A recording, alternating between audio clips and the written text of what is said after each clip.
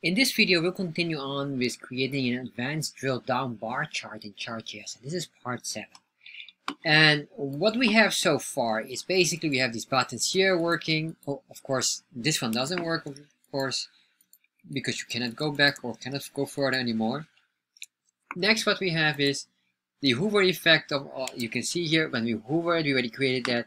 We have this created Hoover Effect, and what we want to do now is this button must become clickable. So I'm recognizing of this button. So let's start to work on this, because we had the hardest part was to create the button and of course draw the clickable area, or basically, or not even the clickable area, the hover area. Now we're going to create the clickable area, which is another part. It's very similar, but luckily it's slightly easier because we already did the heavy lifting of the coordinates.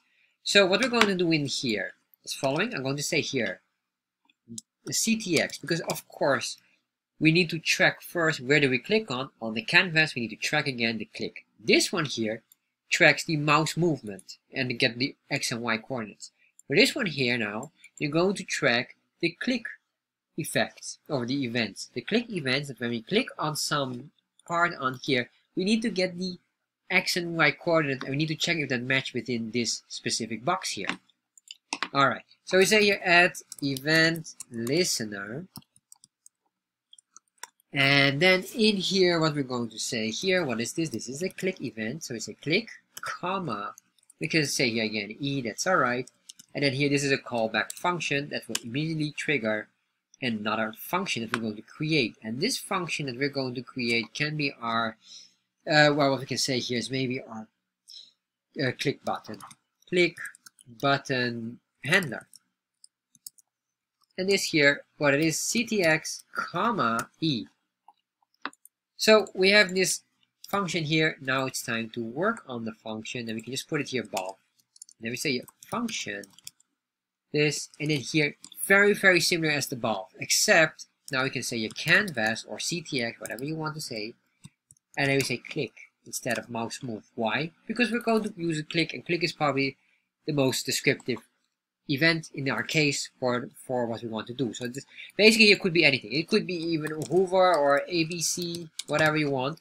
But the thing is that give it here a very descriptive term that if anyone else would work on the code would at least understand what is this has to do with. And being here click is very descriptive, and same with the canvas here. Alright. What we're going to do now is the following. So we're going to do here the click handler, and then the click button handler, and then what we want to say here again, very similar to your above. Luckily we have this already, so we have the X and Y. And you might say, are we allowed to use again constant X and Y here while we have it above? The answer is yes, and the reason why we are allowed to do this is because the constant is what we call a block scope. The block scope is based on basically in the brackets here, and in this case it's within this function only, so it doesn't work and respond outside the function. So once we have this, we have that one, we can continue on, then we can basically copy almost similar to this here. So but I'll just type it again. So we have this, so we say X, if X will be larger than coordinates dot left. Remember, we have all these coordinates already. We already created them. Watch the previous video if you don't understand what we did. Then we say here coordinates, and then X should be smaller than coordinates dot right, and what we want is the Y should be larger than coordinates dot top, and Y needs to be smaller than coordinates dot bottom. So by doing this, then you'll see here, if I semicolon here and then do just here, this is an if statement, of course. So if it's an if statement, create braces, and here I'll just do semicolon here and semicolon there. Then I'll say you just console.log, and then here we can say clicked reset button. Alright, save this, semicolon here, save,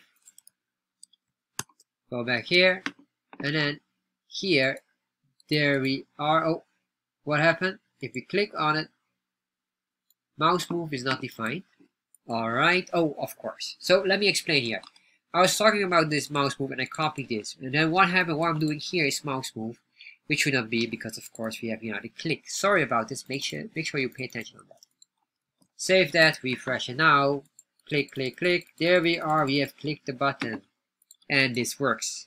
Let's remove all the console logs that are not necessary. Go to delete this, save that, refresh.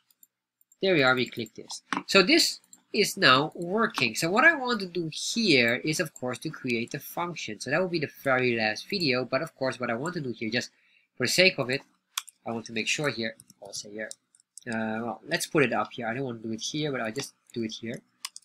I'll say function update chart.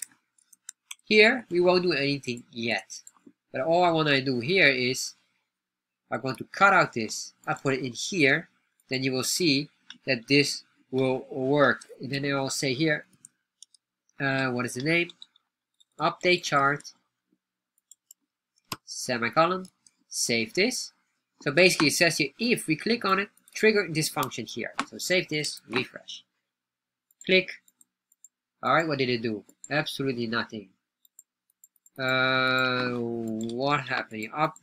Update the chart. Nope. Update chart function. It didn't work. Did I need to do like this? Save that, refresh. There you are. Alright, so we just had to put in the parentheses. I thought last time we didn't have to put it, but that's alright. Acceptable. It works, that's all that matters. So you can see here now, we click this and it says here, click reset button. Beautiful. So next video, we're going to complete this item here and work on this function.